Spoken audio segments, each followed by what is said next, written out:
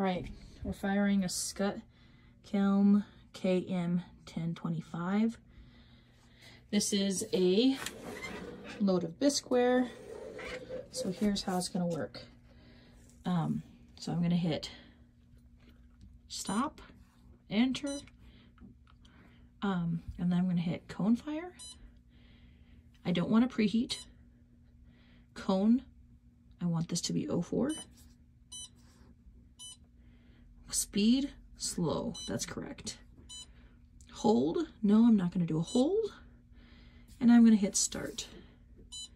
Now, because this has a temperature sensitivity thing where if it gets too warm in this room, it will kick itself off.